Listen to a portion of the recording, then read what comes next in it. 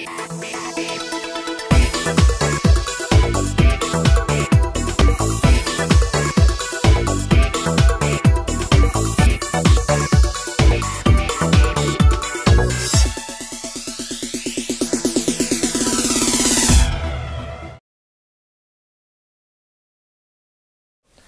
name is Andrew Hamaker. I'm a Nuclear Machinist Mate First Class.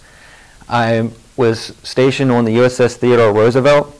My typical day being a Nuclear Machinist Mate, so I'm a mechanic. We actually have nuclear reactors on the aircraft carriers themselves, and so I'm down there taking logs, lighting off equipment, shutting down equipment. We produce the steam for the entire boat. The steam will launch all the planes off and catch the planes. We produce water on the boat. As for the water, I use a distilling unit, so we can make over 400,000 gallons of water, fresh water a day for the ship. And also with the lighting off and shutting down of the turbine generators, we make the electricity and it powers the entire ship with all the lights and all the other capabilities that we need. With us having a nuclear reactor on the ship, we are also a means of security and a safety blanket for it. We have to monitor the reactor 24 hours a day, 7 days a week.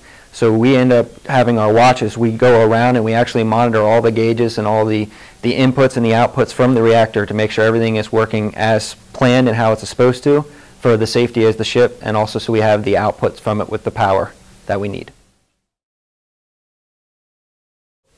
In order to have my job in the Navy, you have to take first the ASVAB. You have to score very high in the ASVAB in your maths and your sciences with your physics and your chemistry. After that, when you score high enough, they give you another test. It's the Navy Advancement Placement Exam, and that will qualify you to be a nuclear operator. After that, you go to your recruit training command for your basic training. Then you go to your technical school, which for me was learning to be a mechanic.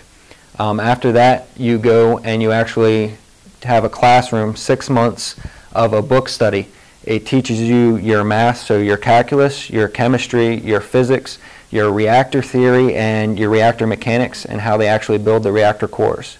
After that, you have another 6-month school, which is called prototype, where you go to an actual operating reactor, and you have instructors there that help teach you, and you have all your hands-on experience, and you learn how to safely start up, shut down, and operate a nuclear reactor.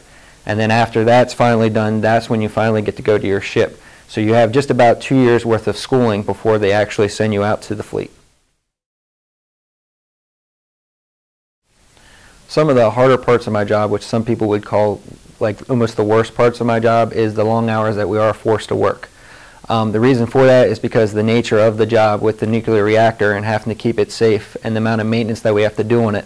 We are usually the first ones there in the beginning of the day, and we're the last ones to leave over the whole entire ship. Before we actually get underway, when we're in port, we have to show up a day early to start up the reactors to make sure everything works and everything's going smoothly. And then when we pull back in, when everybody else gets off the boat, we have to shut everything down, and it takes a little bit longer. So we're on the boat a little bit later after everybody else is. The most rewarding part of the job itself is the fact that as a 21-year-old, you are actually operating a nuclear reactor in the United States. It's something that not everybody gets to say without going to school for 4, 5, or 6 years. And the fact that you are powering the entire aircraft carrier. You're making everything possible to make that ship go and do the mission. Some advice for my job would be, one, to keep your math and your science classes, all your grades up as high as possible.